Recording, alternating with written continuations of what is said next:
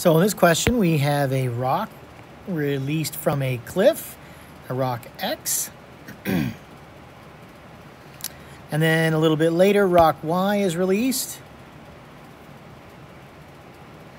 We are told that they fall for several seconds before they hit the ground.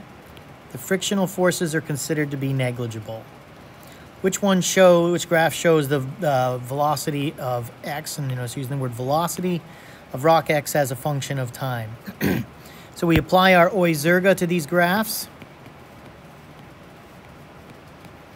So the origin of each one. So there's 0. There's 0. But here is 0. And here is 0. So these numbers are negative. These numbers are positive. So right off the bat, by looking at the origins, we can see that one of the distinctions that's going to be made in some of the choices is whether the velocity values are positive or negative. So we've got that covered. The y-axis is velocity, x-axis is time. The intercepts vary. What we can read from the graphs are velocity and time, and the gradient is delta v over delta t, which is the acceleration. These objects undergoing free fall, the acceleration should be minus 10. And the area is delta v v times delta t, which is going to be delta z. So that's the displacement. So which one shows the velocity as a function of time? Well, at time 0, the velocity should be 0.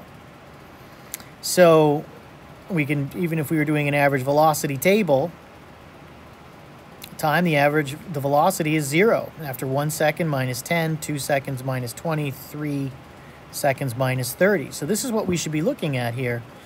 But at time 0, the velocity is 0. So that takes this one out, takes this one out.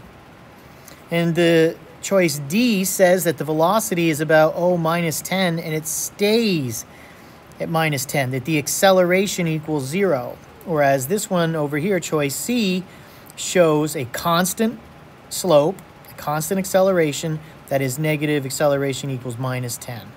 And that's why choice B is our answer.